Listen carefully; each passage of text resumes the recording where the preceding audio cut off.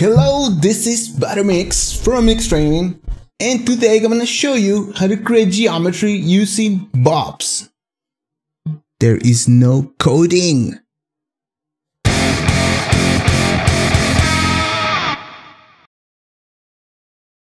Alright, so as I said in the intro, there will be no coding in this video. Well, the reason is, some people might say, why don't you just do this in VEX? Well, you could do it, of course you can do it in VEX.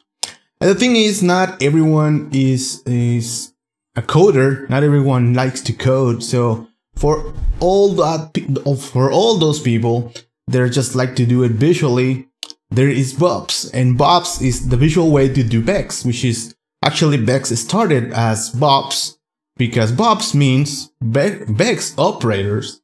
So you can still use VOPs. It's actually totally valid. It's totally using Houdini, and we're gonna see how we can use that to do some of the things that are commonly in the recent years have been done with VEX. So let's do it now. All right, so we are going to do this in this video. This is going to be the final result, but we're going to start with something simpler. All right, so you can see this is really simple, and let's go and start with the simplest example that we're going to do. And let me start with a new fresh scene. So I'm not going to be cheating here, so I'm just going to create a geometry node to be to start off, and inside here we don't need anything to start here, so we're gonna just use an attribute VOP. And the difference between the different VOPs, you can see if I go to the Houdini menu, and you can see there's an attribute VOP, point VOP, primitive VOP, and vertex VOP. Those VOPs are exactly the same as the attribute VOP. The only thing it changes is this value here. But I don't like to use the other ones. I just use the attribute VOP because that's the main VOP. So let's call this create polygon. All right, so inside here, it's going to be very simple what we need to create. So if you think about it, or let's see an example. Let's create a grid. And if we create a grid with just one simple polygon, let's just reduce this to smaller and reduce the rows and columns to 2. You can see now we have just one polygon here. And what we have here is we have the vertex here, or the point here at the each one of these corners. We have the polygon, which is the actual face that we can select here. And we also have something called vertices in Houdini, which if we select here, you can see as these little thingies. Maybe you can see them. There you go. You can see this pink circle there, which are using Houdini mostly for texturing. But we need those three elements. We need the point, we need the polygon, and we need the vertex. So that's what we're gonna create inside this guy. So let's just delete that polygon, and here what we need is a few nodes. We need one add primitive node. So let's create an add primitive, which is basically kind of be the handle for the whole geometry. Let's consider this the main node, and we need an add point node, which is gonna add a point. Right, so where do we connect these guys? Do we connect it to any of this? Actually, we don't. We don't really need this guy for the geometry because we're going to create it from scratch. So the last thing we need here to actually see something, we need a vertex, as I say. So let's create an add vertex. And vertex is basically kind of the one that's going to receive these guys here. So think of this as the output kind of so the handle, as I said, is going to be the primitive or the geometry, the main geometry, consider that. So we're going to put that, sorry, not the handle. The handle is the geometry, the geometry number when it created. In this case, we have no geometry, so handle 0 is okay. Here we're going to plug the primitive number, which is this primitive, and the PT num here. And if we do that, we should already have a point in the out here. Let's see what we have here. All right, so I don't see the point here. There's no point because I forgot to change this to run over detail, which just runs this once. Since we were running it by default on points, which is we don't have any points. We're gonna put this in detail, and now you can see there is 1 point already created. Let me make these points bigger in the viewport. Is this one? Yeah. So there you go. You can see there's 1 point created.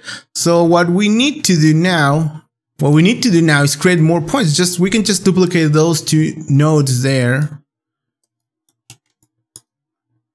Let's create 4 of these guys and just change the coordinates of this. So the first one is at 0.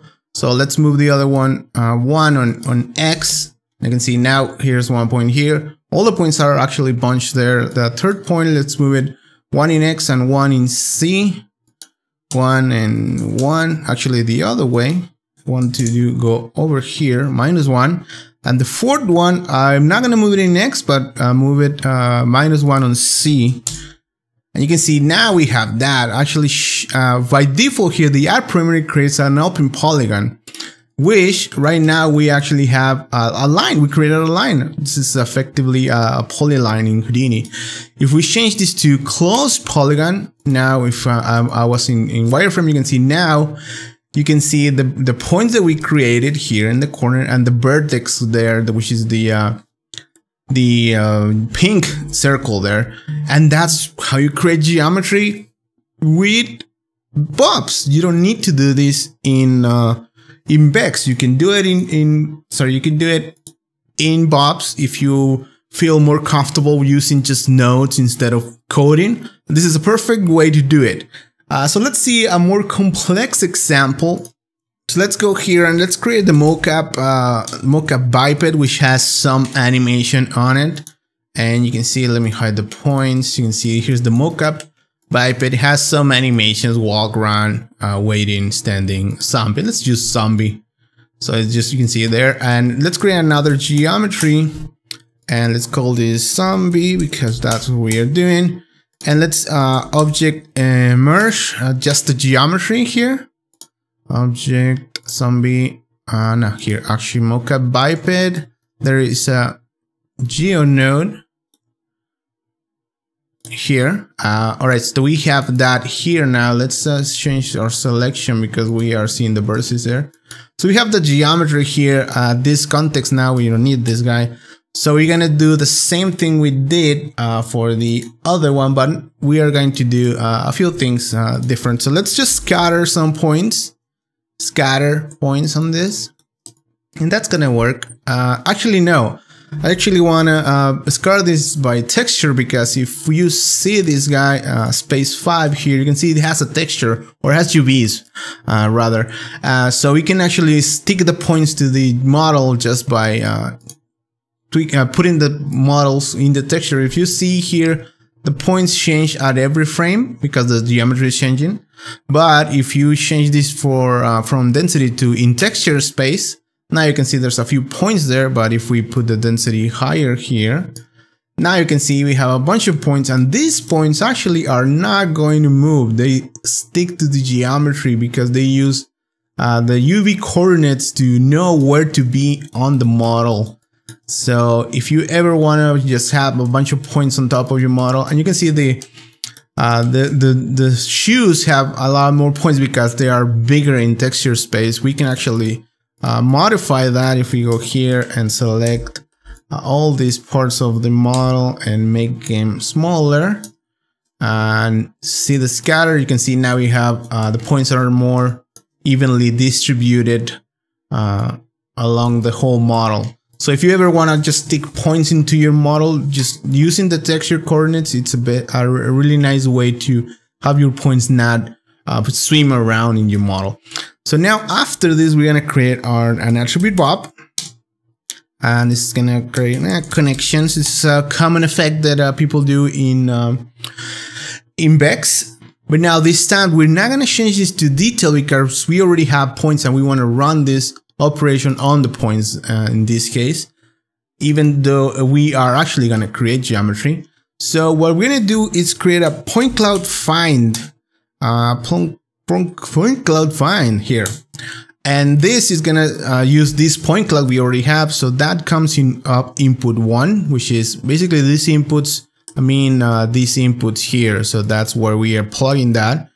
And then we're gonna pass the position of the points here as well. So what this node is gonna find, it's gonna find some points in a radius and how much points here. So what I'm gonna do is just put this to 1, to search radius of 1, and it's gonna find a maximum of 10 points. All right, so the result of this, which is gonna be an array, the numbers, or the points that are gonna find, I'm gonna put them in a list.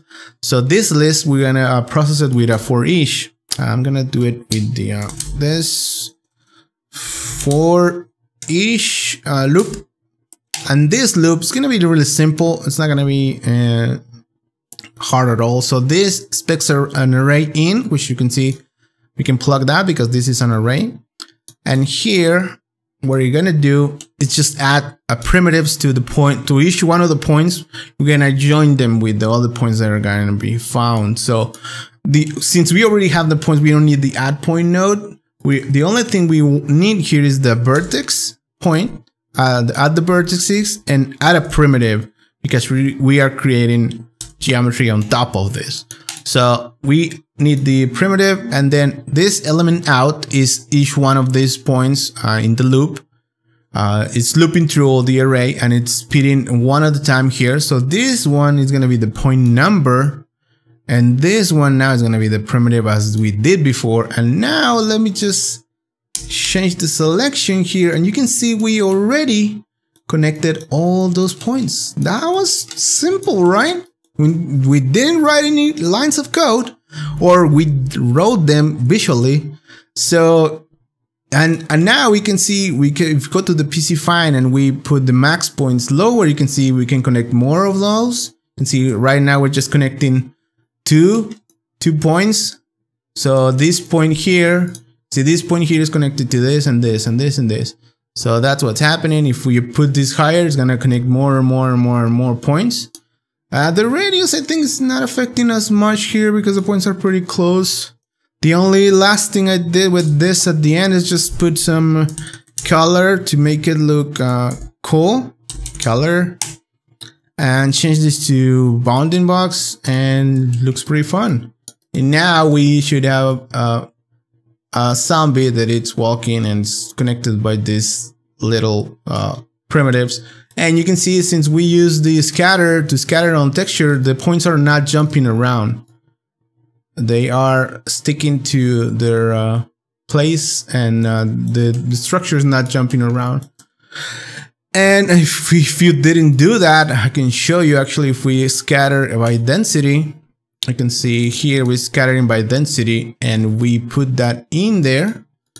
Here you can see this is going to be jumping all over the place. You can see the geometry is switching around every single frame. So it depends on what you need. Some people want to have that and some people don't. And the only other thing is, this is really fast because this is basically Bex. So if we do like 10 million points, you can see it's going to be really fast. It's going to take what? 1, 2, 3, 4, 5 seconds. And that's a bunch of points, 10 million points. So it was really fast. If I do just 1 million, it's basically instant. So there you go. That's alrighty. That was it. That was simple, right? No Bex, no code, just nodes and fun stuff. So there you go. If you are not a fan of coding, if you think you always need to code in Houdini, you don't. You can use VOPs. It's using the major studios to create amazing stuff. It's used to create all the shaders in Houdini. So you can use it and take advantage of it if you are not a coder and you are just don't want to learn it, or this can be your path to learning Bex, because from this you can go to Bex and learn more stuff. Alright guys, we'll see you later. I hope you enjoyed this one, and let's keep learning together. Cheers!